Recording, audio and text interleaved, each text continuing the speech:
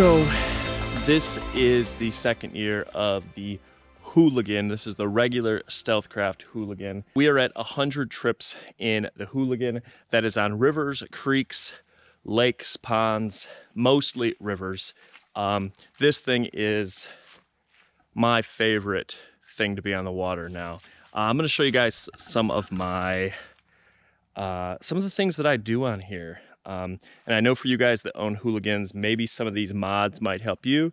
They might not help you, but let's start off with like the most important mods that we have.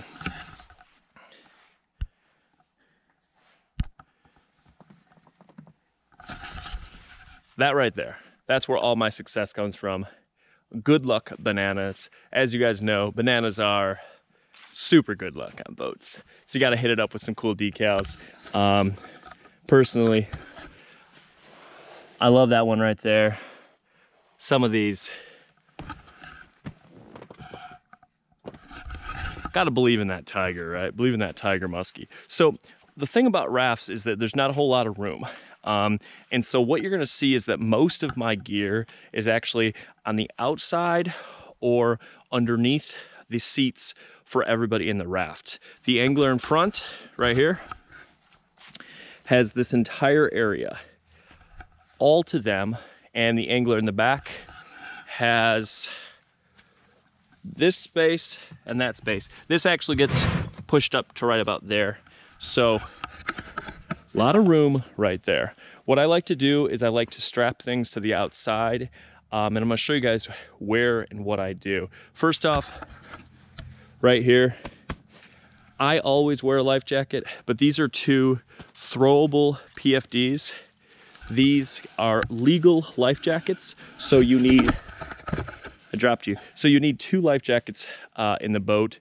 That is for each of the anglers, plus your own life jacket. So that suffices to, you know, be law abiding. I always keep my pump with me. The pump I attach to the bottom of the back frame.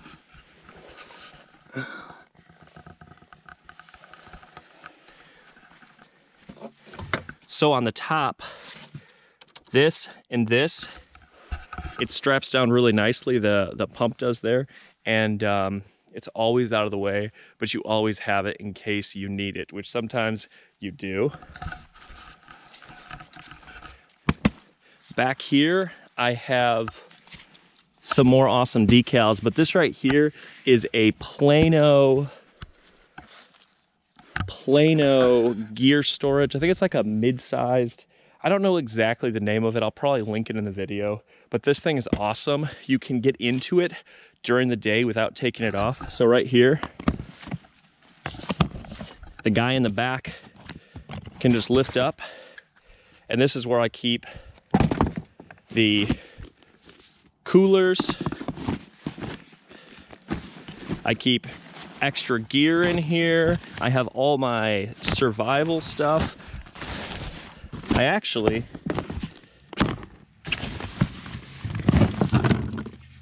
even keep a saw in case I run into anything on the river that I need to cut through.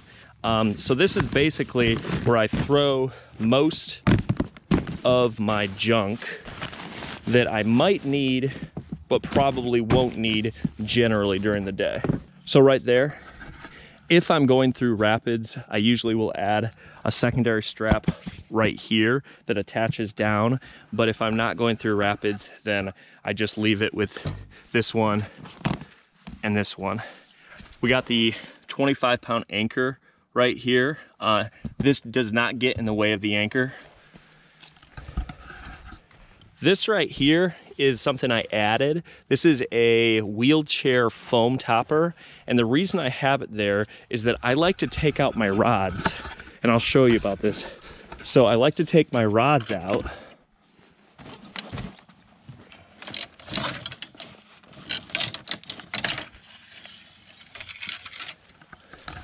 All right, so I got my rod right here.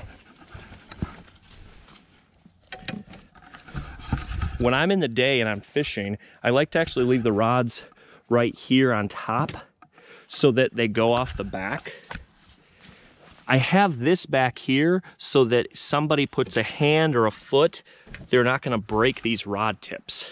And I realized that I could put them in here, but the problem with that is that if I put this in there, this big musky rod is now gonna take up the room of my first angler, and I wanna leave this person up here without, you know, anything to impede them.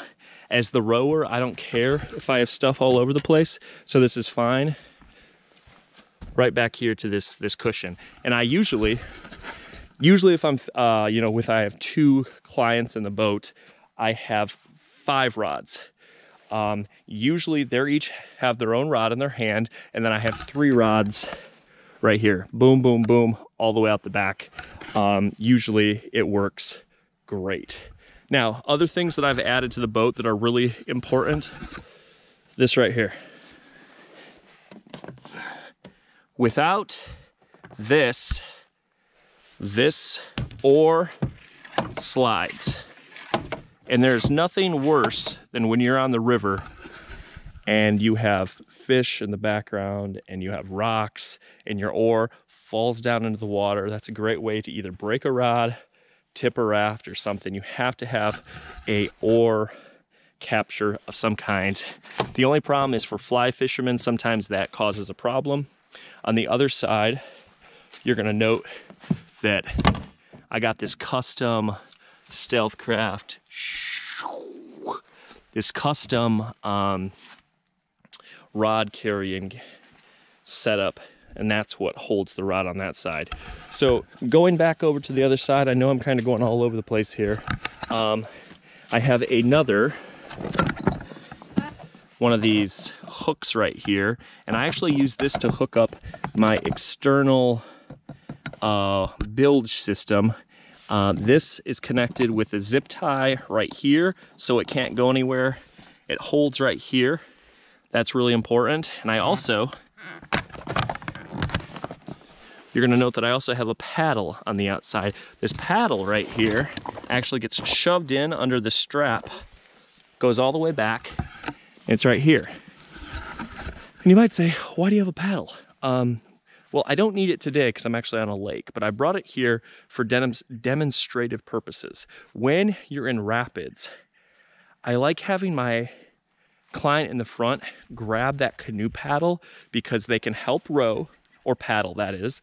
They can help push off rocks, and in the case that I was to break an oar, you know, sometimes we're going in through fairly gnarly rapids, and I want to have a backup system. So this paddle right here works really well. And then since it's outside the raft, it is not causing any problems. It's never in the way. Now, other mods that I added, we got a Vitavu. This right here is a Vitavu seat back, I think it's called. I have it strapped right here. It did come with some sticky material here, some adhesive, but the problem is the hot weather kind of melted that adhesive, so I added a strap. I keep right here a couple of things. I got some nippers, I got some hook file sharpener, I have more nippers that I have on magnetic things right here. And so if we open this up, this right here is perfect for flies. So, you know, you can keep your flies, let them dry. And I keep this on literally year round. So it's really, really functional. So another thing that I added here to the raft, I think this is pretty essential, is this and that. These are Mountain Smith dry kicks. So they are waterproof and they are awesome bags to hold all sorts of things that you need on the river, on the lake. I keep line, I keep pliers, I keep hook snippers, everything. So we're gonna look in here. As you can see, I got fly leader, I got this, I got a lighter in there. I don't smoke, but that's right there for, you know, if I need to melt something. I got all my line. So right here, And then I'll show you guys what I have on the other side as well.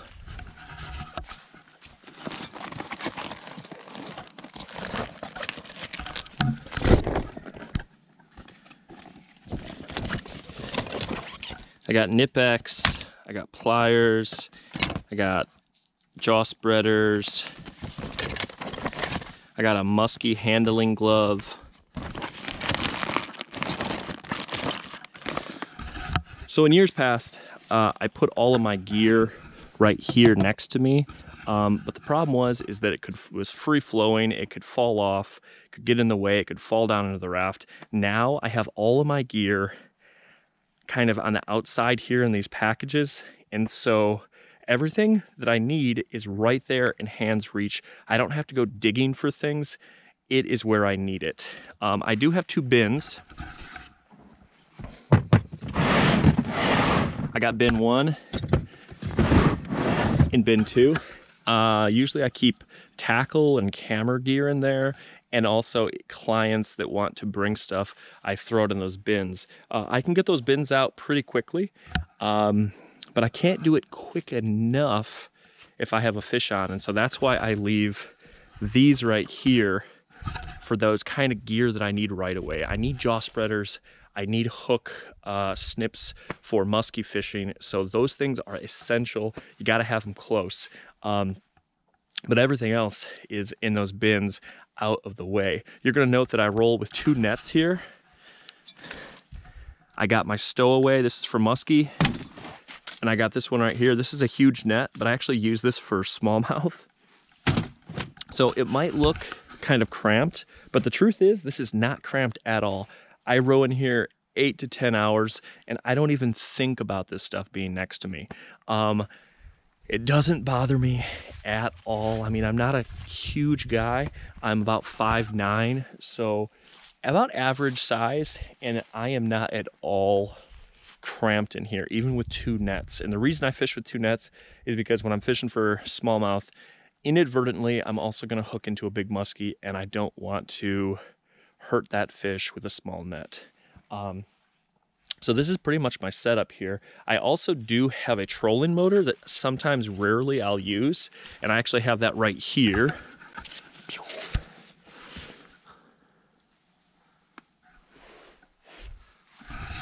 When I use that motor, I actually leave the battery for it right down here. And so I attach the motor. Actually, I leave this in the truck because I don't want that. I attach the motor here, I run the cables underneath, and then right here, I have that battery. But the truth is, I like rowing. I like kind of that manpower aspect, and so I don't use that trolling motor very often, except for a few situations. I hope you guys learned something. I mean, I love this little raft. I'm gonna do some more. I'm gonna talk about it a little bit more, talk about some of the adventures out on the water when we get fishing. But I kind of want to just give you guys a run through right here. It is so very cool.